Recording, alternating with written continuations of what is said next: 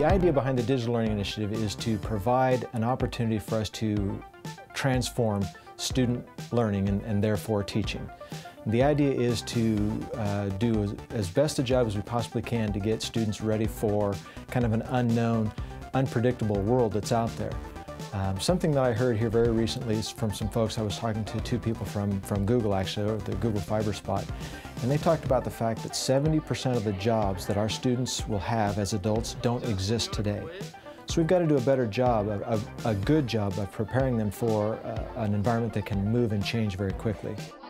Digital citizenship is very similar to citizenship that you and I have in the social, what we call the quote-unquote real world, and that is how to deal with people in a respectful manner, but also to kind of gauge how people are interacting with us and to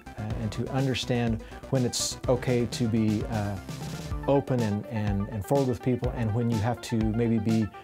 cautious and wary about a person's intentions. That's a little bit more difficult to do in the digital world because it's very difficult to